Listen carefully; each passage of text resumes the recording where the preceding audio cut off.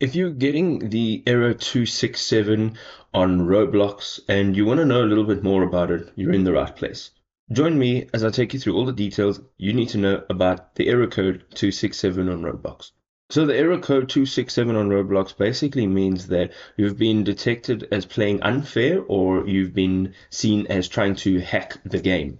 Now this may happen during gameplay when your internet connection is lost or while the game is busy loading.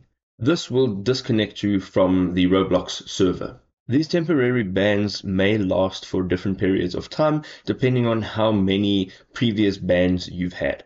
Now, if you've had 3 previous bans, then you may face the possibility of being permanently banned from Roblox.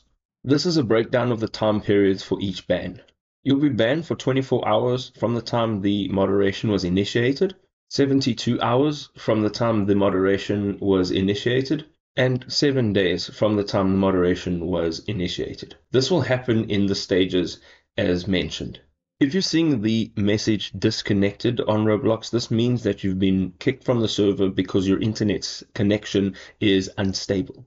You can fix this by disconnecting from the internet, restarting your device, disconnecting your router, and reconnecting it. If you still have the same issue, it means that you do have an internet connection, but the connection is unstable or poor.